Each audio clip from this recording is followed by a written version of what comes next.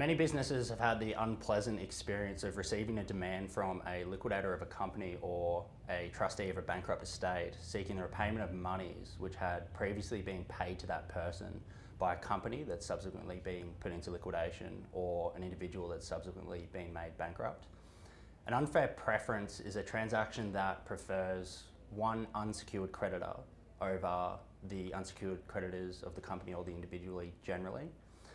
It doesn't matter that the debt that was repaid by the company or individual was in fact owing to that person. If it has the effect of preferring that individual over the unsecured creditors generally, it's capable of being clawed back potentially by the liquidator or the company.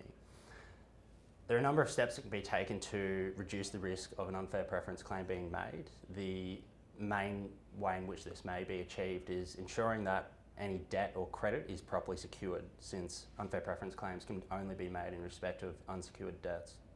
If you're providing credit to third parties or entering into other commercial arrangements, it's strongly recommended that you get legal advice to ensure that your debts are properly secured and you don't have to face the prospects of an unfair preference claim being made.